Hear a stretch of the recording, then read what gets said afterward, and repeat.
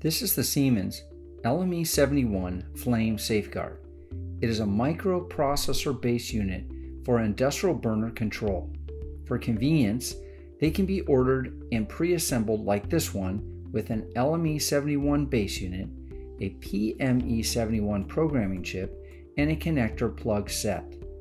It has programmable purge and electrical remote reset capability. It also incorporates UV scanner and flame rod sensor inputs.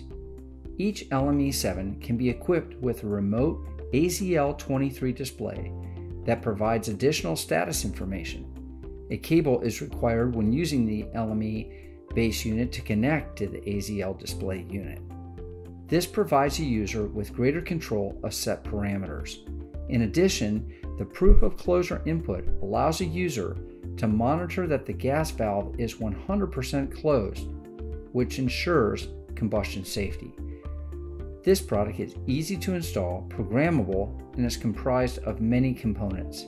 The LME7 burner control is ideally suited for use in industrial thermal process applications. Visit us at marshallwnelson.com.